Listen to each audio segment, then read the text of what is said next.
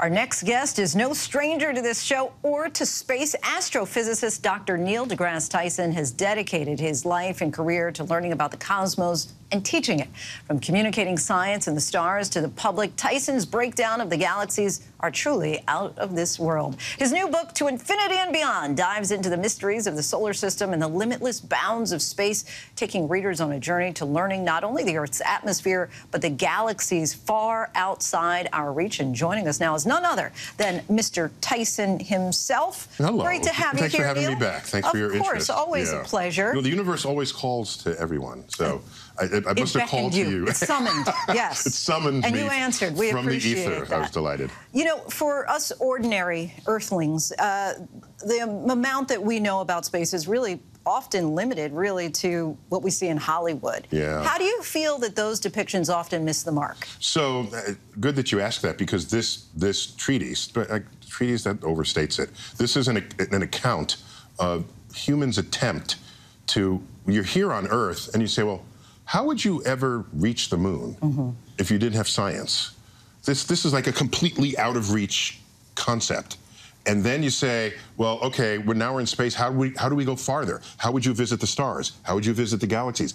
Either physically or intellectually. There's a wormhole there. We saw an image of one. That'd be good if we had wormholes. We don't. So as we go on this journey of the mind and body, the DNA of this book tracks from my podcast, which is called Star Talk, which is the mixture of science, pop culture, and humor. And what we find is that when we deliver science that way, people come back for more. So as you learn this journey of how we ascended from Earth to reach the stars, there are movies that also touch those themes. So we take a quick, it's not so much an off-ramp, but it's the scenery that passes you, where you learn about how movies get some stuff right and other movies get it wrong. And that's the pop culture dimension of this book. And you have a lot of cultural references, photos, art. Oh, yes. The book was produced by National Geographic, so you know it's a beautiful book. You have lots of books about space. How is this one different? This one's different because typically you talk about discoveries. These great visuals you got here, but it's the Crab Nebula. I love it. How would you visit other stars? If I put you on a ship, you'll get there 50,000 years from now. So the ideas of a generational ship, is that a realistic thing? I think it's sort of philosophically, you're committing future generations of unborn to the mission that you started. And in a free country, that doesn't sound right to me. But that's the only way we can imagine visiting, all right? Maybe we'll figure out a wormhole or something in the future. So we tracked this. And plus, I get on the case when we talk about matter and what we do with it. So you and Lindsay Walker go on this journey together. Yes, so she is a longtime senior producer of Star Talk.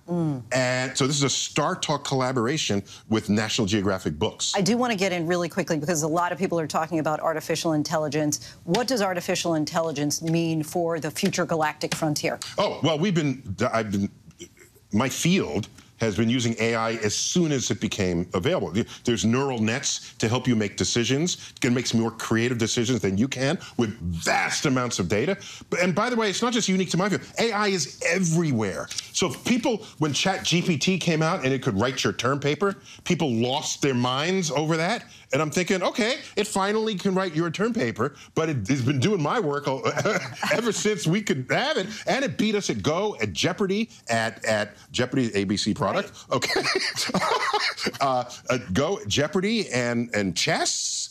And no one lost their minds from that. We were very impressed with it. It wasn't until we had to write, we no longer had to write our own papers. Then somehow now you're worried about it? Okay. So who wrote this book? That's my question. But we're out of time. ChatGPT can't write on content that has not been put on the internet. And this stuff on there that we put in there. Neil, we always enjoy talking to you. I think I only got through, like, you know, a fraction of my questions. Oh, yeah, no, the universe is vast. You can find all the answers to your own questions in his book, To Infinity and Beyond. It is now available wherever books are sold. Thank you, Neil. Thanks for having me. Hi, everyone. George Stephanopoulos here. Thanks for checking out the ABC News YouTube channel. If you'd like to get more videos, show highlights, and watch live event coverage, click on the right over here to subscribe to our channel. And don't forget to download the ABC News app for breaking news alerts. Thanks for watching.